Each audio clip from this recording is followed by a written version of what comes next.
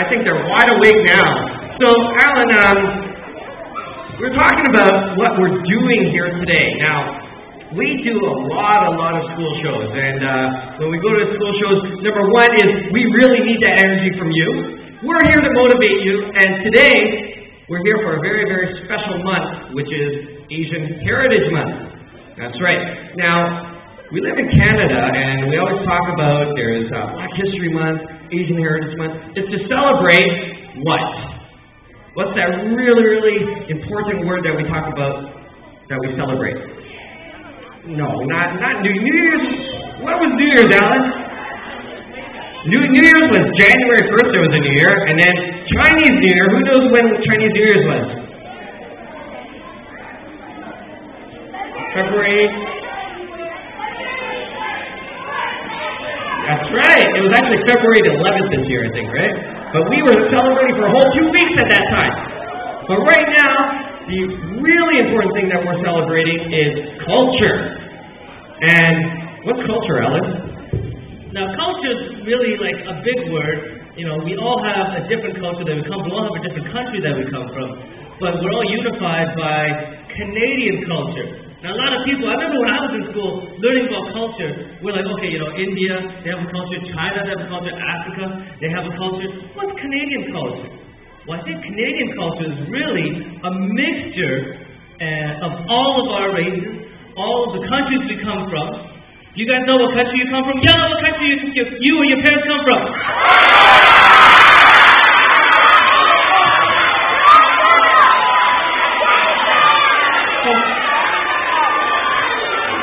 A really long country. Now, and that's great. So we're here to celebrate the Asian heritage, or in particular the Chinese heritage, where Alan and I are from. And there's a few very special things that are precious to us in our culture. Okay? Now, what are some of those things? Well, when we celebrate culture, it's really we're sharing, right? All of the unique things that we've learned in the past. And like you said, in Canada, are we the only ones celebrating Chinese culture now? No! Do you guys like Chinese food? Yeah. Food is a big part of culture. And then, of course, Alan, have you ever heard of Jackie Chen? Well, Alan and myself were both stuntmen as well, and we do different movies, and I think there's a really, in particular movie that you guys probably love, Kung Fu Panda, right? And that in itself, through entertainment, through arts, sports, that is a celebration of culture as well. And we were saying, right, Alan? What are the different things that we do? Now, when we talk about arts and entertainment, we have movies, dancing, what else? Dance. Music is a big part of culture, right? We talk about food, there's all different foods that we eat, that's a big part of culture. Holidays, we like, the more cultures the better, eh, Alan? Right, more holidays. Yeah, we have a lot of holidays, and there's one in particular thing that we do for physical activities. And what is that, Alan? Is it Gangnam Style? No, Alan. We're much more serious than that. We train in a very particular art that requires actually a lot of discipline. Can you guys say discipline?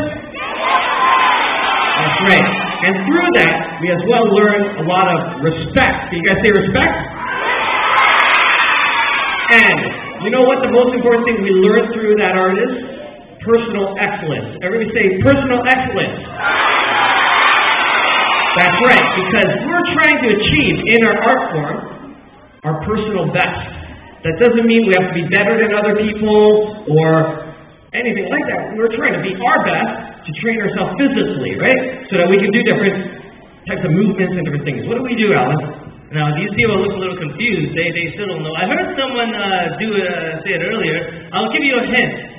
Blank panda. These guys got it. Now, Kung Fu, a lot of people know, is a Chinese martial art, and they think it's all about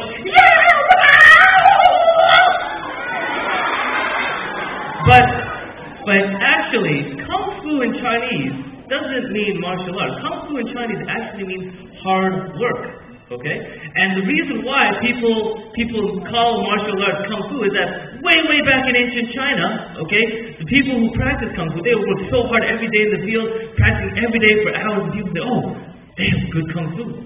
But as a student, you can have good Kung Fu. You guys work hard? Good Kung Fu. Your teachers, I'm sure they work really hard. They have good Kung Fu. Your parents, you could be a chef. You could be a rocket scientist, you know. You just have, if you have good Kung Fu, if you work hard, then you have good Kung Fu. The actual term for martial arts in Chinese, anyone know it? Oh, nobody actually knows it. Do you know? Yes, that's the English word. But what is the Chinese term for it? I'll teach it to you right now. It is Wushu. Can you guys say Wushu? Perfect. Now, it's not just a very tasty type of chicken. You guys ever ordered Wushu chicken? I'm kidding. It is China's national sport.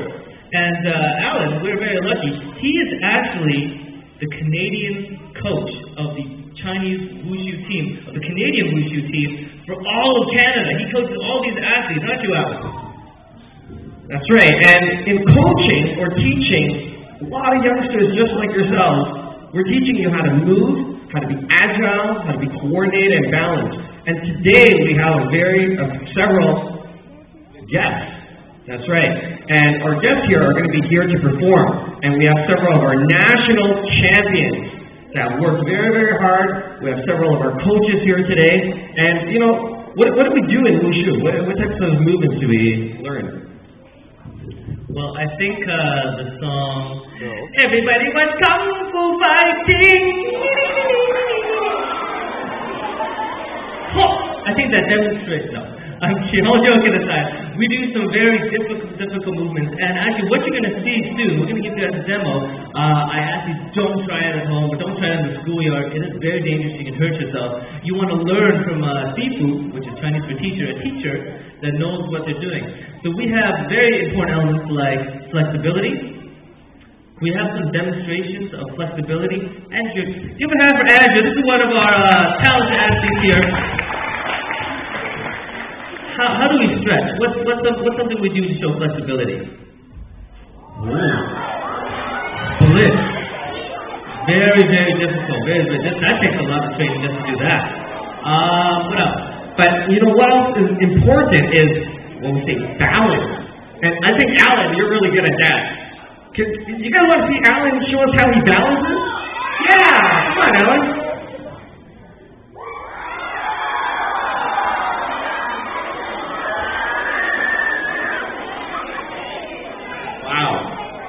So there's balance, and we talk about training for strength, training for coordination, agility, speed, and a lot of teamwork is involved. With any sport, we have teamwork, and we often train in teams.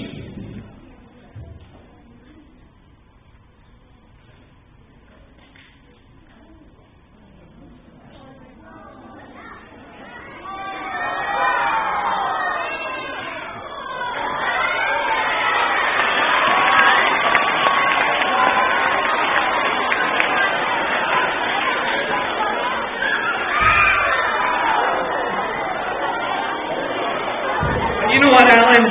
I think we've talked long enough, right? Do you guys really want to see some Wushu? So I'm going to introduce our team here today. So we've met. We have Andrea, who is our women's national champion here in Canada. She'll be, give her a big round of applause, guys.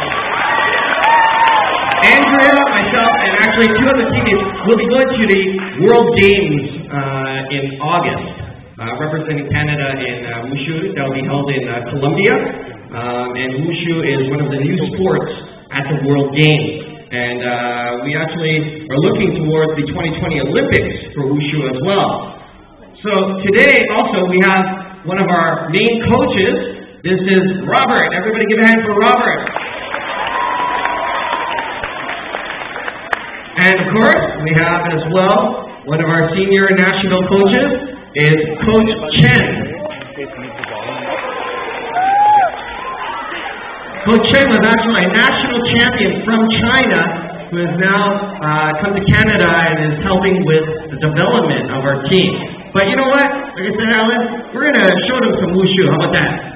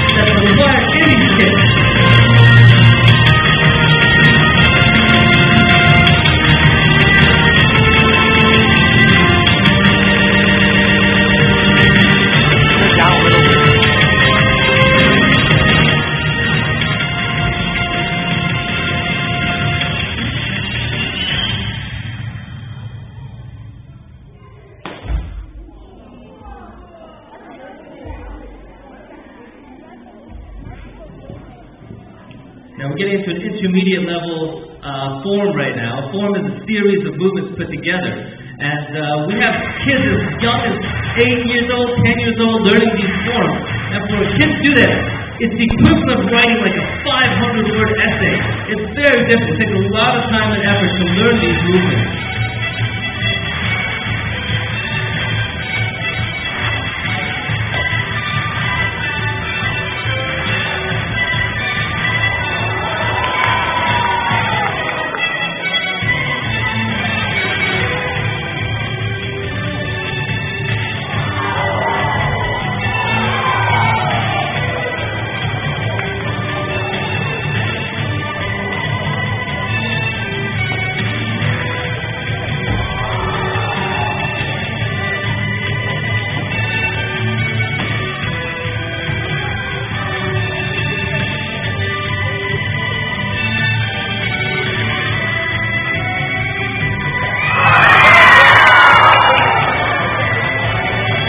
Acrobatics is also a key component of Wushu, and acrobatics is like the highest level that you can get.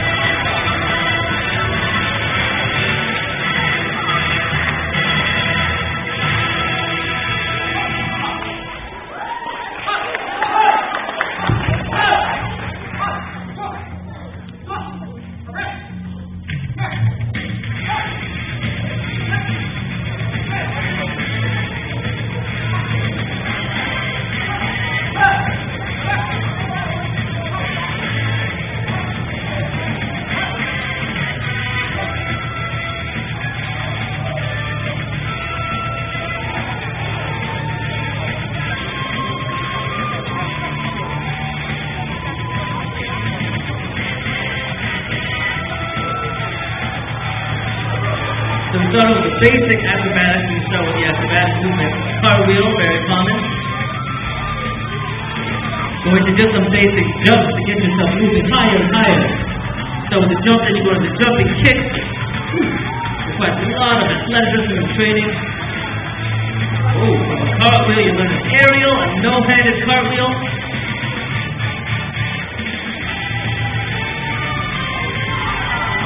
Jumping inside kick. Spinning, jumping, and kicking. Very difficult.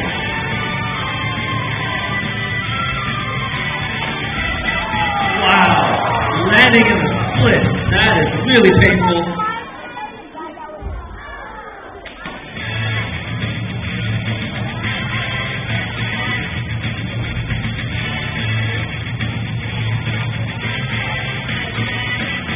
You'll notice there's a lot of balance, stability, a lot of low stances involved. That requires a lot of training to get to that level.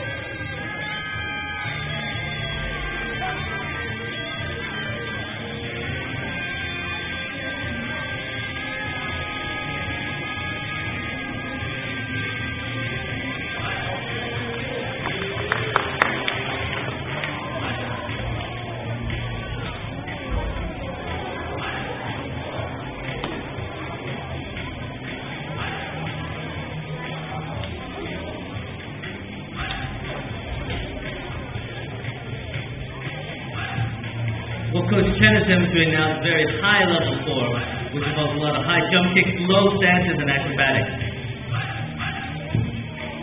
We're getting into weapons training now. Now, a lot of people think weapons, oh, they're lethal, they're dangerous. But when you're learning martial arts, and especially in Wushu, we don't call them weapons, we call them apparatus, okay? And basically, when you learn such a high level Wushu, you have good control of your arms and your feet, we bring in a weapon. Now we learn to use that weapon, or that apparatus, in this case it's a bow staff, as clearly as controlled as you would have over your own hand. So really it's not like using something that's not a part of you, you're making that staff a part of your own body.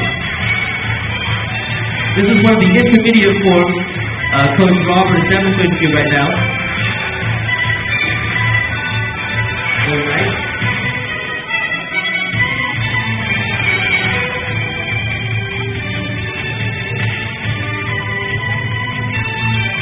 Before the weapons, we're getting to learn an advanced form, another advanced form that Andrea is demonstrating right now. A lot of fast, sharp movement, okay?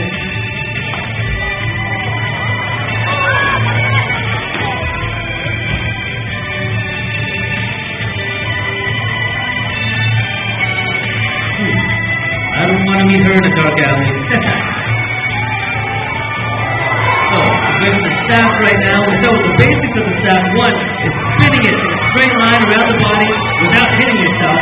Very, very hard to do.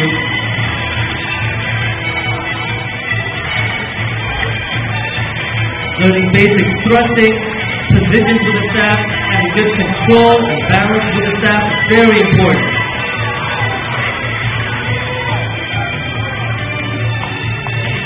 Next is Coach Chen demonstrating the straight sword. Again, with a straight sword, both edges of the sword are very sharp. So you have to be in complete control, otherwise you can cut your own finger off. It can be very dangerous. So he learns to balance, very slow movements, with jumps, spins, very difficult to do.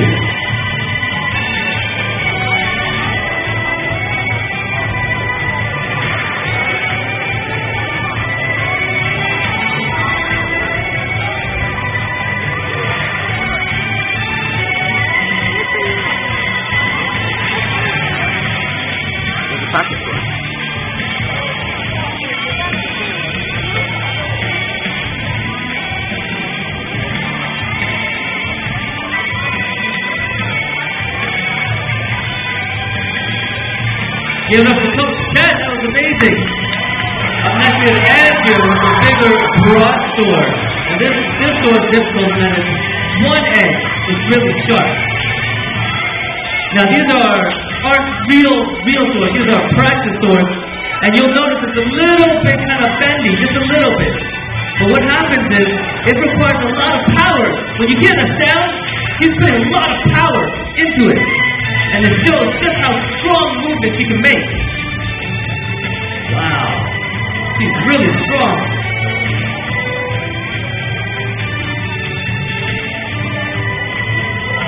Give it up for Andrea. That was crazy. Holy smokes.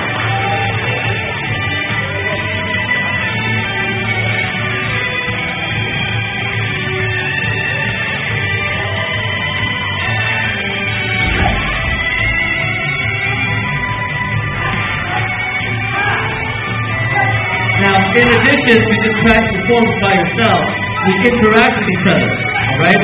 Learning very self-defense movements to protect yourself against potential opponents. Now this is a basic form that we learn for balancing, coordination, and interacting with each other.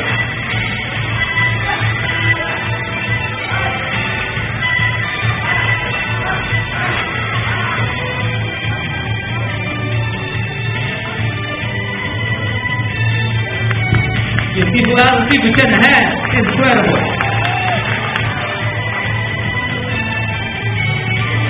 You guys want to see more? Okay. We're going to finish up soon right here. We're going to do one more.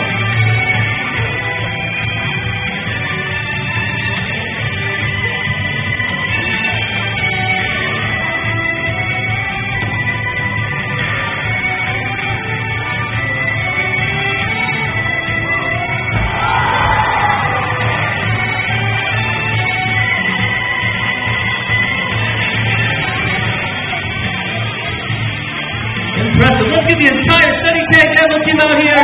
Give them a hand. Andrew here, Coach Chen, Coach Robert. Give them a hand.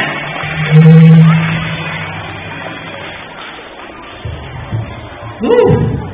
Alan, you're a little out of breath, eh? How'd you guys enjoy that?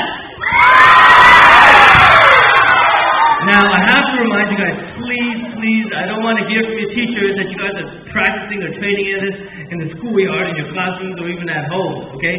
You really have to have the discipline and the control, to kind of save it and, practice it somewhere safe where there's an instructor watching you. Now, I remember when I was a kid, what I wanted to do, I was so excited seeing this stuff. When I was going to Wushu, the first time I saw it, I think I came home, to my mom, and I was like, I kicked down the door. My mom's cooking dinner. She's like, honey, is that you? And I'm like, Mom! I want the food! And she's like, 5 minutes, honey. I'm like, not good enough!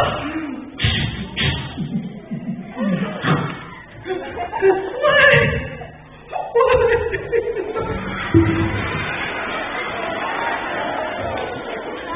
So, don't go home and rip out your mom's heart and eat it. Get the chicken. I'm kidding.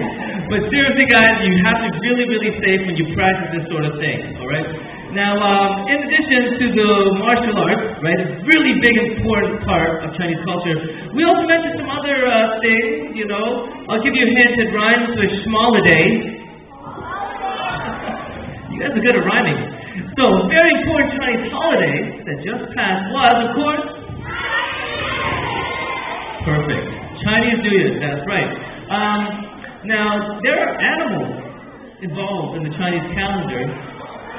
There's 12 animals involved in the Chinese calendar. What's this year? Year of the snake. That's right, year of the snake. That's how snakes stand if they have 2 legs. Now, what animal are you guys? Do you guys know what animals you are?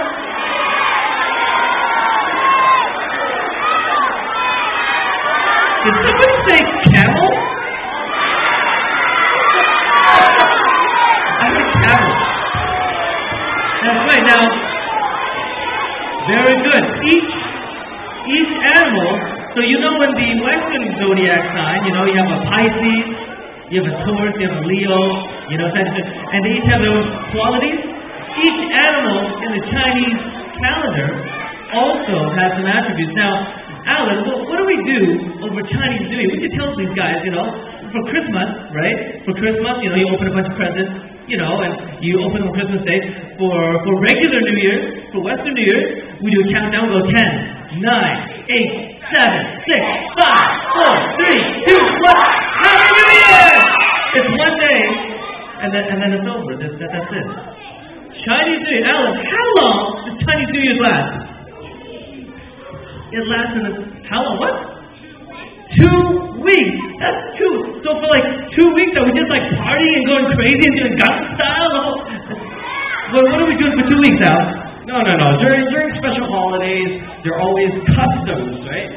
Cultural customs. And in the Chinese culture, there's a day for eating with your family. There's a day for cleaning. There's a day for visiting your parents. But the most important thing is usually spending time with family and eating. But there's a very, very special way that we celebrate over the Chinese New Year, and it was a very special dance, Alan. Very special dance. It brings not Gangnam style. No. It brings good luck, represents good fortune. Anybody know what that dance is? That's right. Line dancing like this? No, not line dancing. Lion dancing. That's right, the lion dancing. But wait a minute. I'm no zoologist or animal expert or anything, but I'm pretty sure lions didn't come from China, Alan. Lions come from where? Africa. Everyone's seen the Lion King here.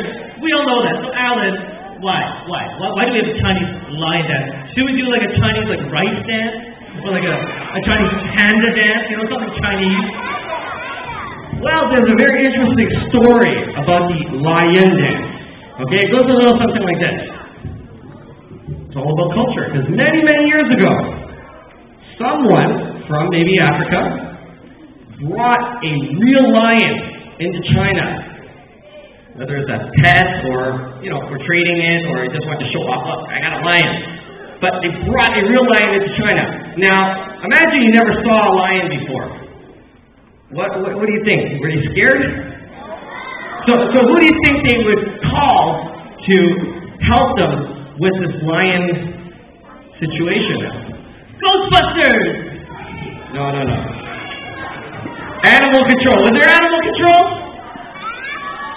Was there 911 telephones back then? No.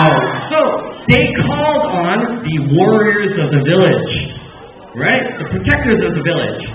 And what do you think these and they do wushu, and they beat up the lion, right? And they come through. But no, Alan, because we mentioned earlier, people who practice wushu or the martial arts, they have a lot of discipline. Can you guys say discipline again? That's right.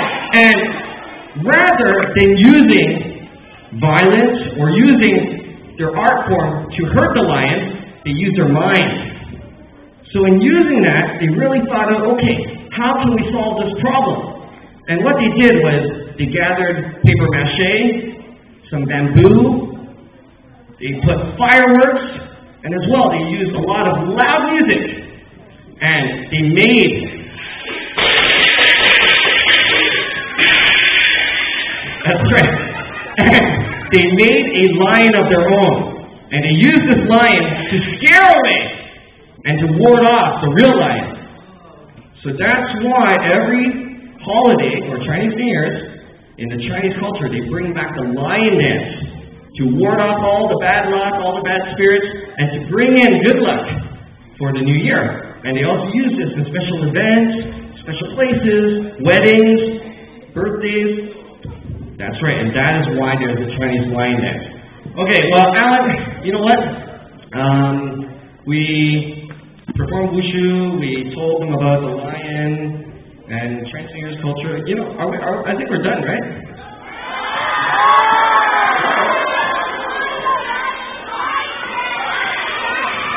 That's right. We didn't do a lion dance yet. Well, you know what? With every dance, what do you need? Music! And you know what? I've heard that some of the students here at Alexander Sterling, they are great at music. They're very, very talented. So I think we can find a few of them to help us out, right? Can we get a couple helpers here to help us? Let's see.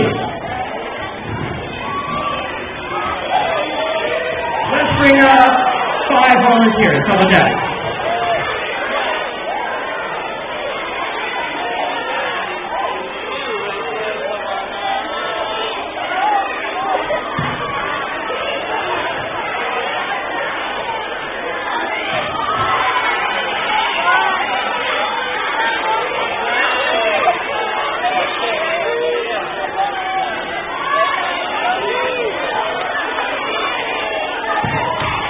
One more volunteer.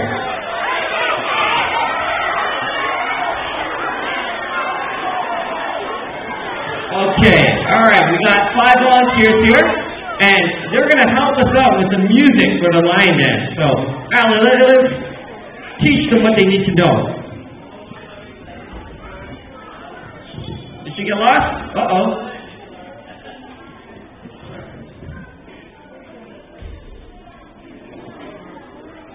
Okay, so, first thing, okay, now, I know a lot of you guys want to come up too, so what I need you guys to do is help you clap along as if you're a cymbal, and there's also a drum here, if you guys want to be a drummer, on the floor, put down the floor so you can drum with your hands, okay? So, first though, hold on. These guys up here, now like I said, Wushu martial arts, we're the ones who created the line dance. So, first of all, we got to teach you how to stand. Okay? So, first thing, I want you to take a big step in front like this, okay, with big thumb, not yet, and at the same time, I want you to go, ha! Really strong. Yeah, the count of 3. Ready? 1, 2, 3. That was weak. That wouldn't scare away anybody. That wouldn't scare away a mouse. I want to be really strong, really not ready. 1, 2, 3. Ha! Hey, that was better. Okay, that was better. Hey, what are you going to do? You're going to stay there. He's going to stay in that stand. Yeah, all right. Now, Sifu right now, he's on the drum, and he's going to play some beats for you guys to copy. Now, first of all, the lion, he's not very smart. Okay? He's not very smart. We got to use the music to tell the lion what to do. Now, in all martial arts, we always bow. Okay? So when we do a lion dance, the lion also has to bow. So what we do to tell the lion to bow is we do a slow drum roll. Okay, go faster, and then we stop. And we do that 3 times. So let's see if you guys can play on the floor or clap your hands. So I'm going to start off here with the cymbals, nice and slow. Slow, get faster.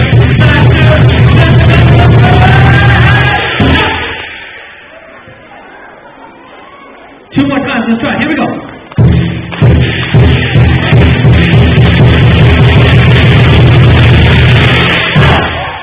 Oh, that was a good one. One more, let's see it.